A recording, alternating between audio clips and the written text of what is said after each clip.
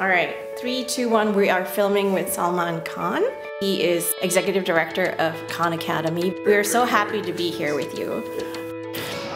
Yeah, you know, the way we've fundamentally learned and taught has been fairly similar for the past really 200 years, ever since we inherited this model of Prussian teaching from the Prussians.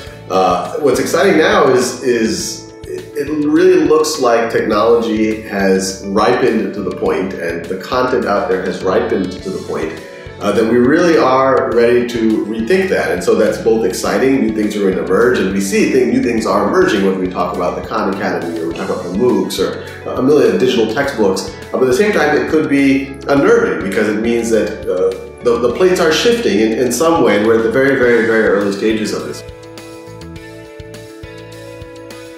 I see conferences like this as really valuable ways for all the players to interface with each other and to really think about how this might affect them, how it might affect their children, how it might affect the institutions that they work for, and really come up with solutions that benefit all the parties involved.